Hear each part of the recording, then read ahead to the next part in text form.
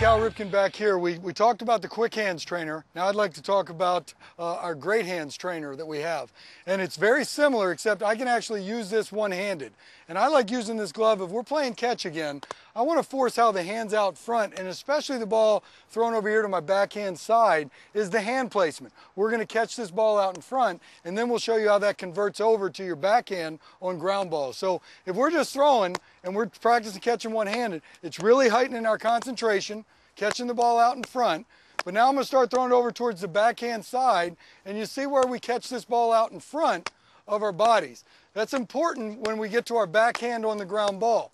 I like this small glove. I like the ability to be able to use one hand, because when we backhand a ground ball in a game, it is a one-handed play. All right, we're going to do that same thing with our wide base. I'm going to roll balls at his right foot. He's going to do the same to me. We're going to backhand this ball out front. This is a, hey, don't be throwing that ball, man. This is a very good trainer for backhanding because it promotes catching the ball out in front. That's a tough one with any glove. You have a small margin for error with this. So Billy's talking about heighten the concentration. You're only going to stick in that one spot if you catch it in that one spot. If it misses your glove like that, you're not going to actually make the catch.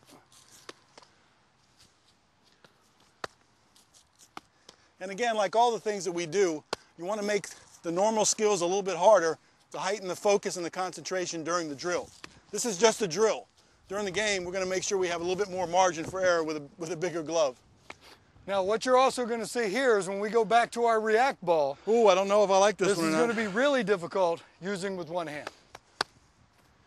Ooh, got it. Oh, you win. All right, well, that's a good one to end on right there. 1-and-1, nobody misses the ball.